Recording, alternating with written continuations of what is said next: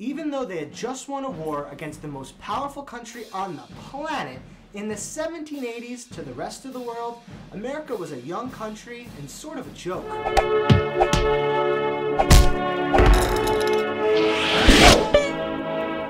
Why had America only produced one great man?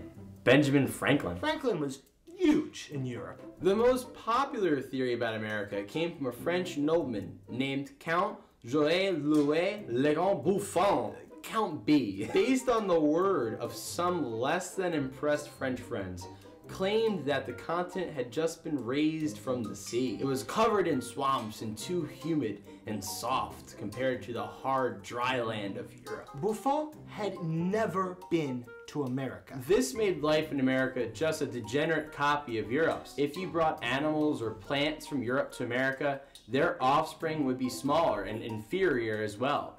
This even applied to humans. So you better not have any babies in America. Have I mentioned that Buffon had never been to America? But this theory became really popular and started to appear in textbooks and even poetry. This wasn't good news for a fresh country that needed people to move there and for Europe to buy its goods. Enter the new American ambassador to France, a young Thomas Jefferson. This was personal. TJ writes all his founder friends for help in proving this dangerous Frenchman wrong. James Madison sent Jefferson the detailed measurements of a Virginian weasel, even down to the distance between its two naughty parts. Jefferson writes his first and only book, which included a massive table of animal measurements compared to Europe's, such as the 12-pound US otter compared to the 9-pound European otter. He even sends Buffon on American cougar pelt and mastodon fossils. None of this is good enough for Buffon,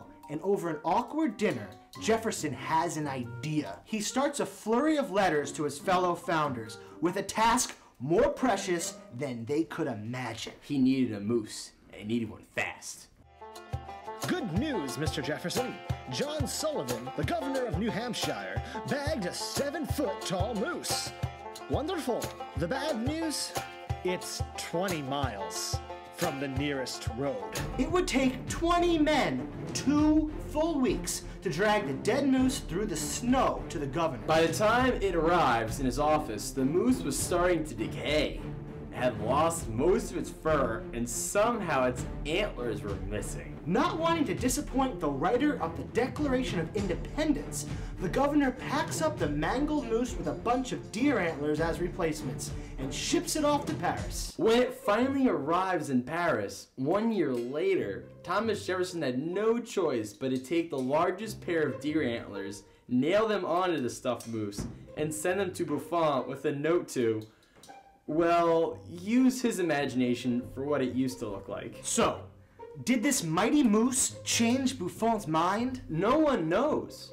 He died a few days after it arrived. Let's just pretend he died of shock over how wrong he was. The theory of American degeneracy wouldn't go away for another 70 years, well beyond the death of Thomas Jefferson, who would continue to fight it into his presidency. At his funeral, his friend, giving his eulogy, would call this fight Jefferson's personal Second Revolutionary War.